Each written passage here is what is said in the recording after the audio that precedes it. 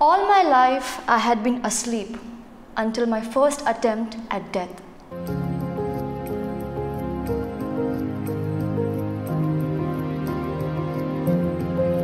When I popped tablets, hoping to hop on the first train home, no matter the crowding hustle, the stifling bustle, and the cacophony of human songs.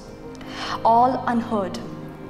All I wanted was to get out of there, get out of this body and be somewhere, neither here nor there, but away.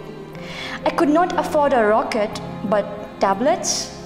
Death by overdose is better than jumping off the moon, better than being consumed by a soundless abyss of no oxygen and only untethered, aimless satellites for company.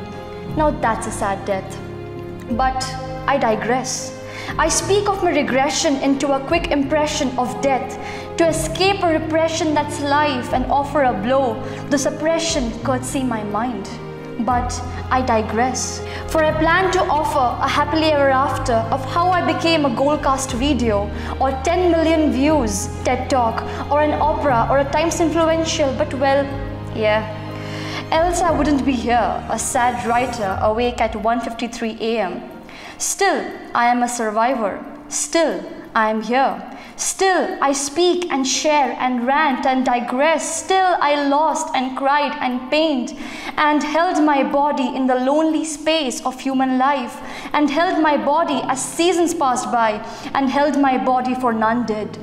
People are busy, and you are not a liability. You are their friend and daughter and sister and every other human relationship, except to be a real-time witness to a collapse and drain.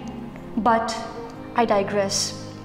I left a lot of things behind, and people and places and memories and moments and emotions and feelings and thoughts and prayers and grudges and my mess behind. A lot behind. Why? For I am my own god. My own goosebumps inducing Goldcast, my own fairy godmother, my own goddamned heroine, and I don't digress. Baby girl, go give yourself unexplainable love, else remain comatose in the human dream.